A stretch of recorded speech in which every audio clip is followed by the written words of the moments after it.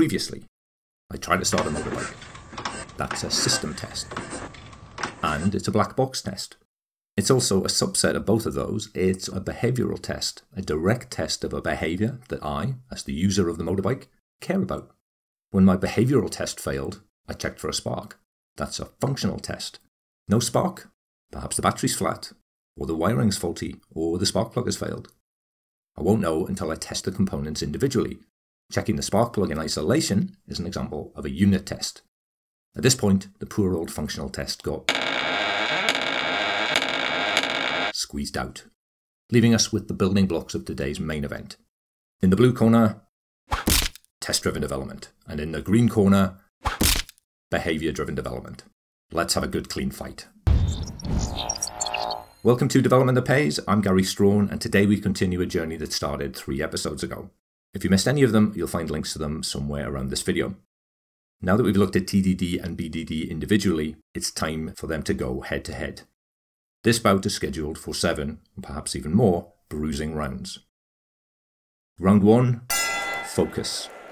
Test-driven development is an inside-out process. It starts with the developer writing a single test, and then some code, just enough to get the test to pass. Then the developer writes another test, and then some code, and so on and so forth. The tests and the code grow and develop together. They're intertwined. The testability of the code is built in, as is the quality. Behavior-driven development, on the other hand, is an outside-in process. The desired behaviors of the finished system, the things that the end user will actually experience, are described up front, and they're described by a set of behavioral tests, all of which can, if desired, be written before a single line of application code. When development begins, the focus, therefore, is on getting the behavioral tests to pass.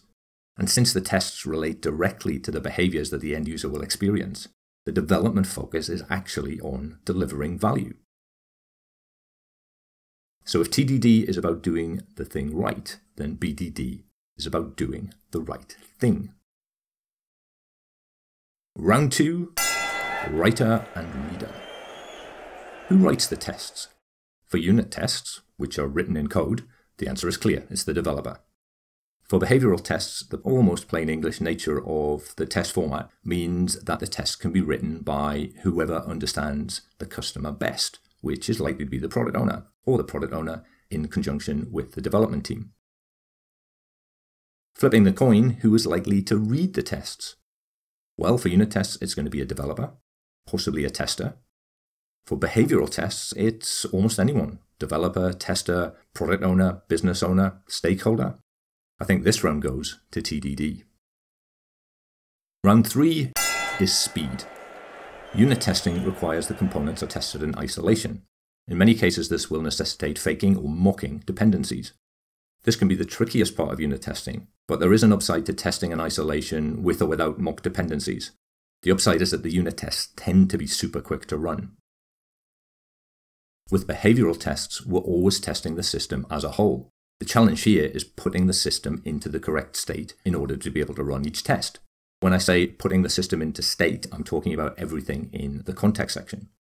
This putting the system into state, which might require a whole series of teardown and setup steps, has to happen before each and every test. Not particularly difficult to do, but it can be slow.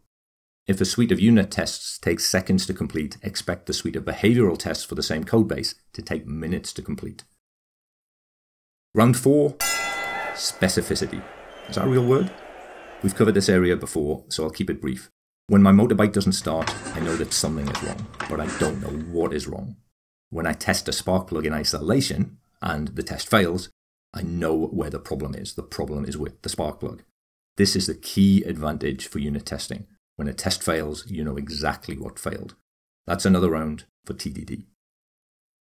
Just as an aside, here's one for you to ponder. You're responsible for a major system. It has excellent test coverage with a full complement of unit tests and a full complement of behavioral tests.